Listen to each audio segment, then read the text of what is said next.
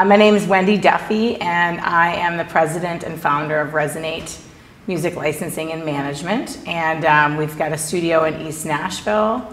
And yeah, we've been running since late 2014. Yeah, wonderful. And so you come from a background of before Resonate, you've been doing music licensing for a while. Yeah.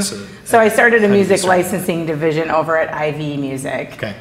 They were primarily a company that focused on audio branding, sonic branding, and so music licensing and music supervision were some of the core competencies, but they didn't have a licensing division. So I had a real interest in music and writing. I had a background as a singer-songwriter, and so I just took it.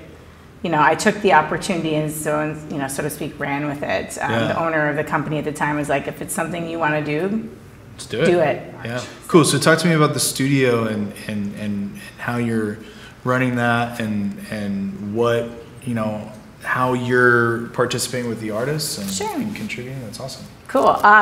So one of the things that we do, I think that's a little different than a typical third-party licensing company is, because I have a background in management and branding, a lot of what I like to do is help develop artists essentially in their core competency, which is basically their brand and their sonic brand. And so I think that as music licensing opportunities have increased over the years, obviously it's become a main revenue stream for artists.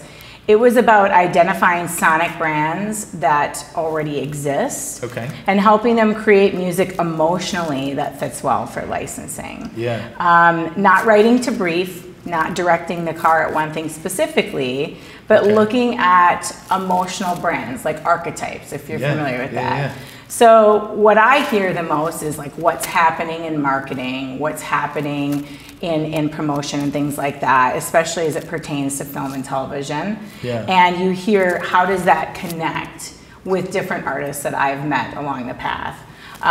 So basically it's been identifying those brands and those sonic brands that already exist and then helping them steer the ship. It's already their sound, but it's about helping them develop music emotionally that's going to be well suited for licensing. Cool. That's amazing. One of the reasons I do what I do is that I really believe that independent artists can steer the ship as long as possible. If they're smart and they choose to think about their business as a business, I'm not against publishing and label deals. I think they're great when the time is right. Some publishing deals are not good for independent artists. It depends on what your goals are. So in the music industry, we talk a lot about gatekeepers. I feel like some of it's becoming a little bit looser. Do you feel like artists can do the same thing? Do you feel like it has opened up to a place where an artist can do the research as well and start to pitch their songs to sync and licensing? Is that advised? I don't think so, no. And I think that the reason they will have a lot of trouble with that is that you have to understand music supervisors, people at trailer houses, creative directors, editors, producers, I mean, the list goes on. So many people touch something that's creative at one point or another. Quite frankly, the music supervisor is also a gatekeeper, to a lot of people that they're answering to. If you even knew how many people have to say yes to something, by the time it actually hits the air or anything, it's very discouraging. And it doesn't discourage me. It can be discouraging for people when they actually see how daunting that can be. But for me, the reason why it wouldn't